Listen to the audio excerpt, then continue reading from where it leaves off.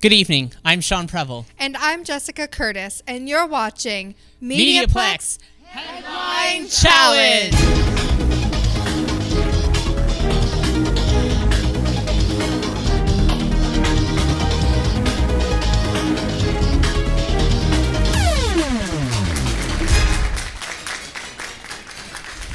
The Headline Challenge pits the first-year journalism students against the second-year graduating class in a battle of news trivia. We have 3 question rounds: local, national, and international.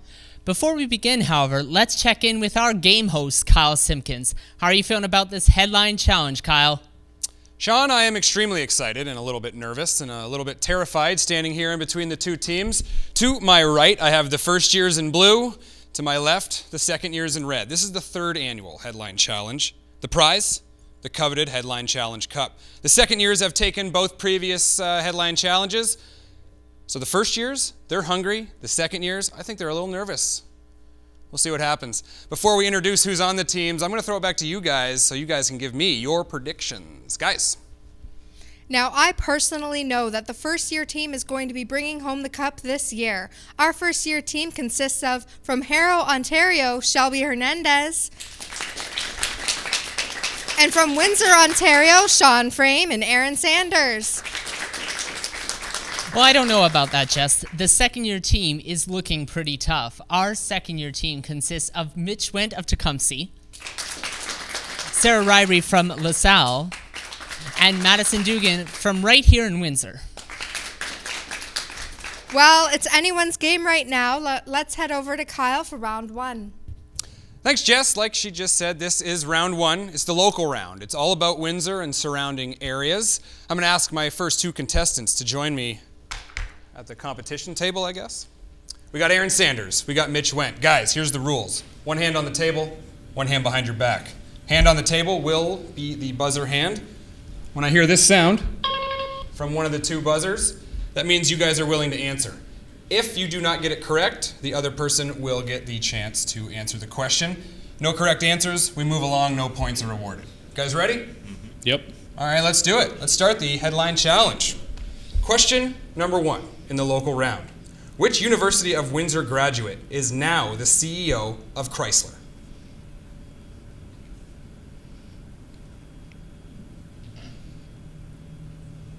Three, two, one. No clue.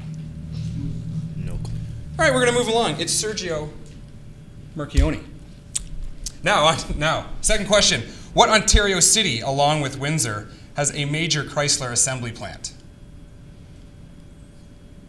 It's in the GTA. Toronto? False. Mississauga? False. All right, it's a tight one. All righty. Which next generation Chrysler vehicle will be built in the new Windsor, well, the current Windsor plant? It's been around since 1984.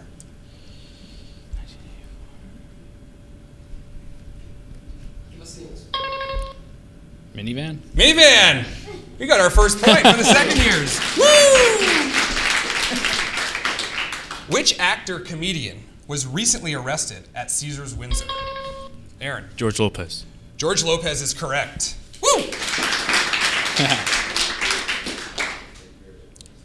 What was the reason for his arrest? He was drunk. We take that? All right, beauty. Second year is up 2-1. Yeah. A little government question. When Mayor Eddie Francis vacates his mayor chair in December, he plans to take the position of Executive Vice President of what company? Mitch. WFCU? Correct. Good job. We're moving along. First couple, now we're ready. The University of Windsor Student Association passed a controversial referendum boycotting companies from which country?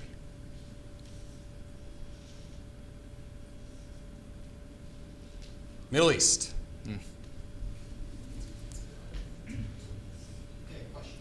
Israel was the answer. What human body part was found in a Windsor railway in March? Aaron. That was a severed hand. That was a severed hand. That's correct.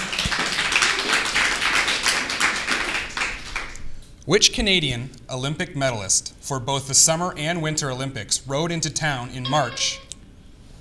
Clara Hughes. Clara Hughes is correct. Halfway through the first round, guys. How you feeling? Great. Pretty good. Tie score, 3-3. Which major Leamington factory shut down? Mitch. Heinz. Heinz is correct. Second year's lead, 4-3. Which Quebec ultra-Orthodox Jewish community fled to Chatham to avoid allegations of abuse and neglect?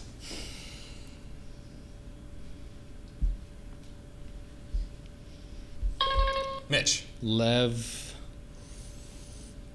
Taylor. Accept that? Nope.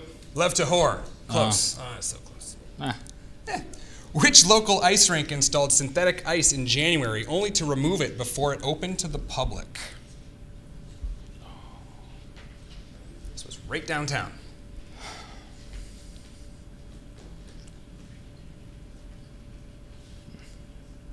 Charles Clark Square was the correct answer. It was horrible. Which LaSalle native won the Super Bowl? Mitch. Luke Wilson. Luke Wilson is correct. Second years have a 5-3 lead. Which high school did he attend?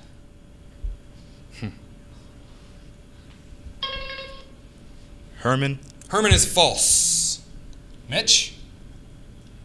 Sandwich. Sandwich was close, but not right. Villanova. Which Windsor native won a gold medal at the 2014 Winter Olympics in Sochi on the Canadian women's hockey team?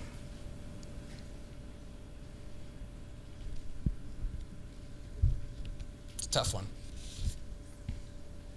Megan Augusta. 3-time gold medal winner. 4-3. Who filled Percy Hatfield's vacated Ward 7 seat in December? Mitch. Eric Kuzamak. We'll accept that. It's a tough last name. There's like 24 letters in it. A winning Lotto Max ticket was sold in Windsor in March. How much was the ticket worth? Mitch. $1 million. $1 million is correct. $1 million question. $1 million question. 3 questions to go in the local round. Which Canadian company bought a portion of the factory, saving hundreds of Leamington jobs? It's a tough one.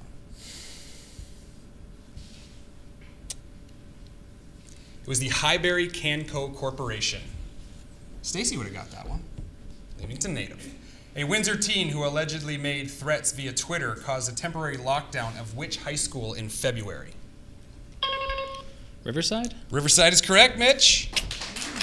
The second years have a commanding 8-3 lead. Last question in the local round. In February, the city of Windsor stockpiled thousands of tons of salt in anticipation of a heavy snowfall. At what location was this stored? Mitch. Windsor Arena. Windsor Arena is correct. That concludes the first round. My scorekeeper, Stacy Janzer, tells me that the score is currently 9-3. I see that Sean has a guest over there. Sean, what's going on? Well, Kyle, we have none other than Veronique Mandel, the head of the Journalism, Public Relations, and Media Convergence program right here at the MediaPlex. Thank you for joining us. My pleasure, Sean. So, Veronique, what interesting things are going on here at the MediaPlex? I think one of the most interesting things that we've done, and there are very few schools, journalism schools in the country where we go to air live as we're doing tonight. But every day we go to air every day actually, live at 1. And today we had our 100th show. Isn't that fantastic? So it's very exciting. Definitely. Now, what advice would you give to anyone who's perhaps interested in applying to St. Clair and applying to a program here at the MediaPlex? I think if they're having any hesitation at all, one of the things that we would like them to do is to come in and visit us. Come in and see the newsroom, see the shows go to air, watch how the students are producing these shows, and doing their interviews, all these things that will help any prospective student when they go out to be really marketable. And I think that's what our program is so geared for, is making sure that these young journalists go out into the newsrooms and they're, really set to go to work. And who are you rooting for? Oh my goodness, they'd both kill me if I told you. But hey, best team win. Well, thank you so much, Veronique, for joining us. You're welcome. And back to you, Kyle, for the second round. Thank you, Sean. After a slow start in the first round, we're going to move on to round 2, which is the national round. It's all about the Great White North, all about our great country of Canada. So I'm going to need Sarah Ryrie to come join me and Sean Frame from the first years. Let's do this.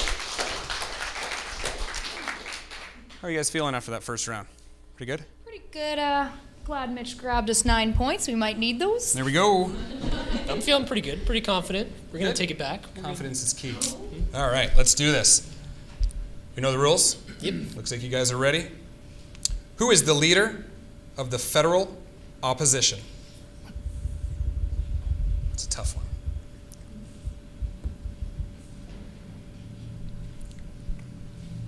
No idea. Thomas Mulcair is the correct answer. I was not getting that one. What political party does he represent? That would be the New Democratic Party. That is correct. First years get the first point of the second round. Who is the leader of the Liberal Party of Canada? Sean. That would be Justin Trudeau. Justin Trudeau is correct. He is the son of which former Prime Minister of Canada? Sean. That would be Pierre Trudeau. That is correct. Somebody hit the books, huh? All right. Who is the Premier of our great province of Ontario? Sarah. Premier when? Correct. Kathleen. Just trying to be respectable. Oh, fair enough, fair enough. Which former CBC broadcaster and Windsor City Council member represents Windsor-Tecumseh in the provincial legislature? John. Jeff Watson. False. Just kidding. Jeff Watson is the MP of Essex for the Conservative government. Percy Hatfield is the correct answer. Which country did the Canadian men's Olympic hockey team defeat in Sochi for the gold? Was it Switzerland? No. Close.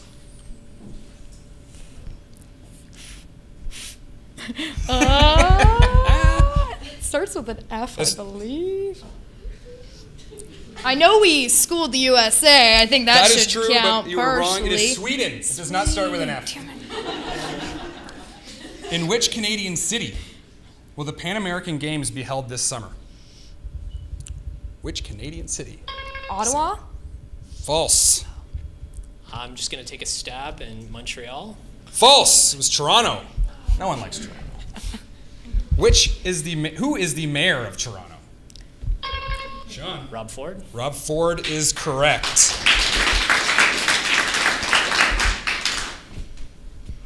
It's a tough one. Who is the captain of the Toronto Maple Leafs? I know it's what? Oh. Okay, I know it's a man. That's true, it is. It is. That is true. I think there's... Total Sarah. guesstimate, but Matt Sundin? False. Previous captain of the Toronto Maple Leafs. I've got nothing. Dion Phaneuf. Oh, It could be yeah. a female name. Yeah, enough. Dionne Warwick. Who was the captain of the Canadian women's hockey team in Sochi? I'll let you take this one, Sean. I'm just going to guess Megan Augusta. False. She will probably be the captain of the next Olympic hockey team. Just say Caroline Ouellette. Who is the Conservative Member of Parliament for Essex?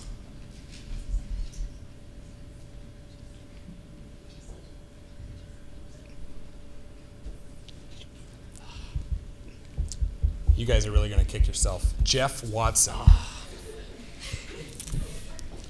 Joe Comartin is Member of Parliament for Windsor-Essex. What role was he elected to in Parliament?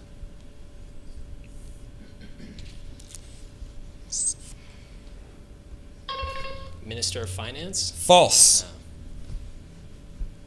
Take a stab. Minister of Transportation. Deputy Speaker. All right, 6 to go. Who is the Member of Parliament for Windsor West? Brian Massey. Brian Massey is correct. The first years are catching up, 8 to 10. What party does he represent?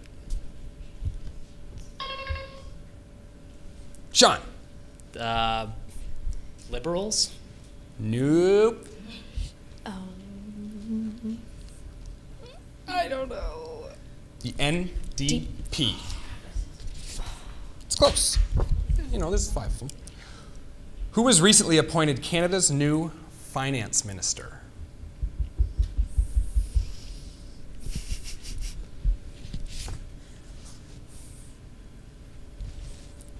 Joe Oliver was the correct answer to that one. Who was the previous finance minister? Sean. Jim Flaherty. Jim Flaherty was correct. Is correct. Was and is. The first years have pulled within a point. 10 to 9 for the second years. Which province's curling team won the 2014 Tim Hortons Brier? Looks like she was. Sarah? Alberta. Alberta's correct.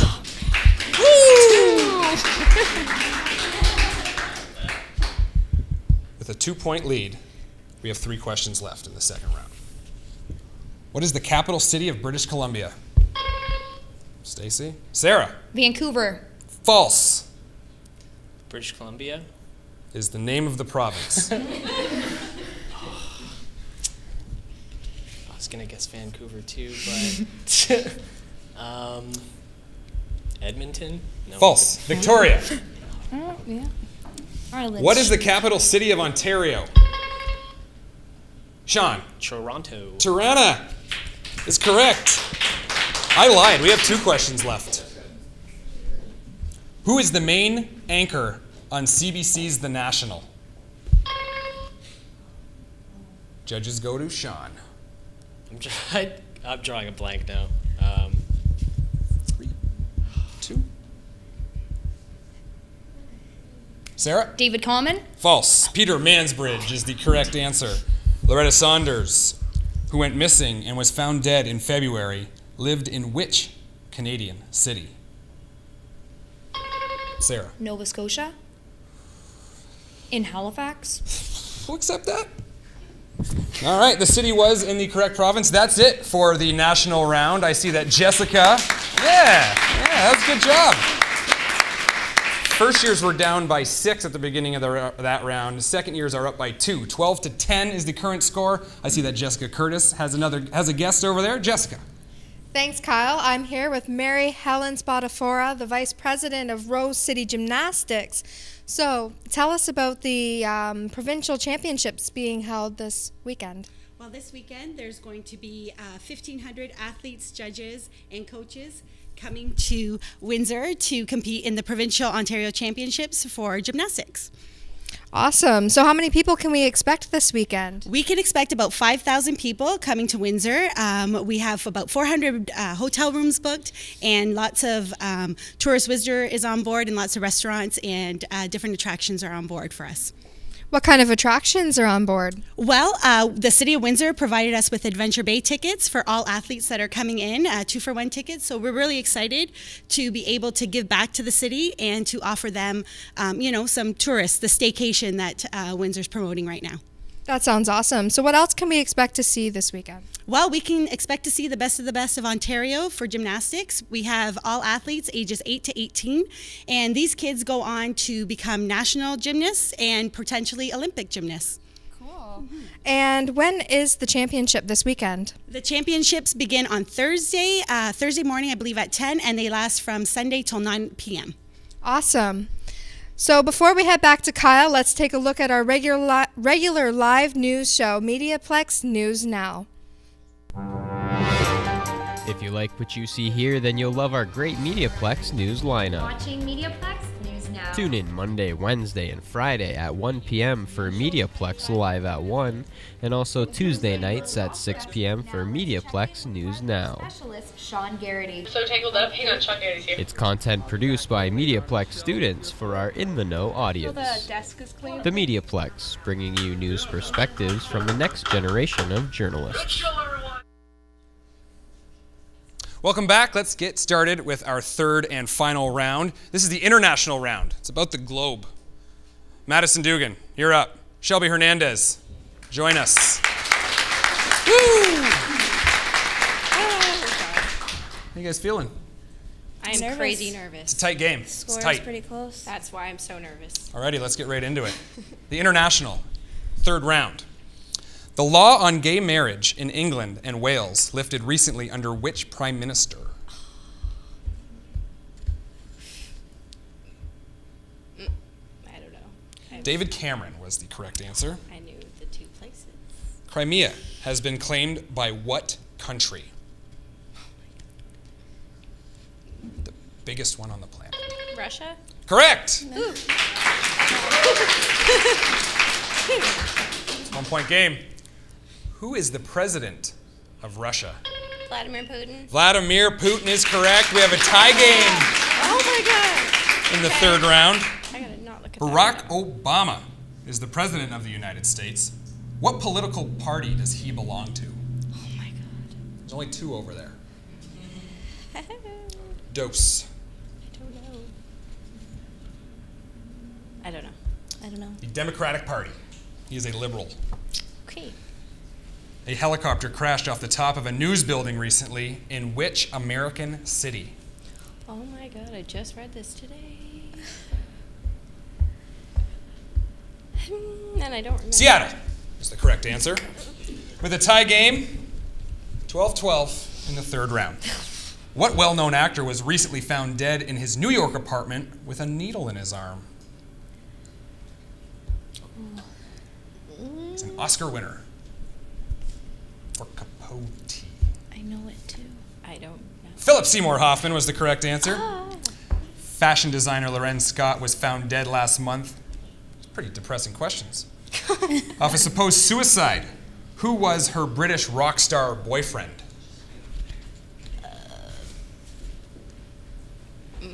He's got good moves. Mick Jagger. Mick Jagger's correct. Thank you for that. Rob Ford recently appeared on what American television show? Madison. Was it TMZ? False. Well, I'm sure he was on there, but false. I don't know. I don't think we can go back. I don't know. Jimmy Kimmel. What film won Best Picture at this year's Oscars? Oh. A dozen? 12 Years a Slave? 12 Years a Slave. With that, the first years take a 2-point lead. What long-running TV comedy had its final episode last night? How I Met Your Mother. How I Met Your Mother is correct. Because I love that show. Guys, this is our final question. Oh. And with the first years up 3, I think we have a new champion. What comic book company is introducing a teenage Kree superhero this month? There's only 2 companies I don't know. that make comic books. Madison, your mainstream. turn. It's something comics. It's DC Comics, but it doesn't matter. The first years win the 3rd annual Headline Challenge. Woo! Well, I'm going to throw it over to Sean for our 3rd and final interview. Well, Kyle, I have to say the second years put up a great run. Now we're here with Shelley Divnik-Haggart. Thank you very much. I always have trouble with that. Okay. Now we're here. You're a professor here at the MediaPlex. Why do you think student-run productions like this are so important? Besides reminding them that they need to follow current events a little more closely, they get the hands-on experience. It's not theory. They've now had the experience of going live to air, and that is invaluable in the field that they're entering. Now, you are editor of The Hub. Could you tell us a little bit about that? The Hub is a digital magazine. That's facebook.com/thehubwindsor-Essex. We just launched our 9th issue this afternoon, and we connect the resources and businesses and interesting things happening in our community with one another. Okay, and you've had a number of students from the journalism program take part in the Hub already. How can students get involved? Well, we have had students from this program numerous times. They are the best equipped. They do video, they do writing, they do audio, they know how to put it all together. Anyone that's looking for an opportunity with the Hub just needs to be doing really well right here, and we'll notice. Well, it sounds like a great opportunity. And how did you enjoy the night? It was an interesting evening, and I'm always glad to be here to watch what's going on in the newsroom and the projects that the students are putting together. Well, thank you so much for joining us, Shelley. And let's head back over to Kyle for the Headline Challenge Cup presentation. Thank you, Sean. I'm going to bring in the head of the MediaPlex, Veronique Mandel, to present the Headline Challenge Cup to the first years for the first time. Congratulations. You can hold it. Congratulations. Congratulations. Oh, and to you. Good job. Thank you. Good job. Good job. So, Veronique, what were your thoughts of this year's Headline Challenge? I thought this was probably one of the most challenging years and the closest. So, and I thought they were sort of pretty evenly matched, and I was terrified that they wouldn't get all the answers, and they really, I thought, did us proud. What does something like this, why is this so important for a journalism program at a college? Well, you know, the media and journalism is not all about just the news, and these kinds of performances and the challenges when students have to be in a competition like this, I think it's equally important, because not everyone wants to go out and become a reporter, and sometimes they can go out and be game show hosts and editors, and all kinds of sort of opportunities are out there, and I think this just sort of adds another skill. All right, well, let's have a little conversation with the winners over here. Aaron Sanders, yeah, let's clap for him, why not? I'm low on cord over here, Aaron, so join me a little bit closer. After the first round, it was the second years were sort of running away with it. What did you feel like after the first round? Well, first of all, I had to keep high confidence for my team. I mean, this is a bright bunch of people over here. Congratulations to the second year for a job well done. But Oh, it was the that's first nice. years, you know, we did it. We, you know, kicked it in gear, and you know, we came up with the victory. Bright bunch of people, and glad we got the W. Shelby, all those nerves at the beginning warranted, or how do you feel right now? Pretty awesome. We're going to have cake, so that's good. Oh yeah, let's bring in the cake. Now, From the cake- Sprinkles. Yes, the little fella is kind of falling off here, but We had an accident. Alice Hewitt, who is our producer of Headline Challenge, her sister made this fabulous MediaPlex Headline Challenge cake for us. So you know what we're all doing after. Yeah, Sprinkles Cake Company.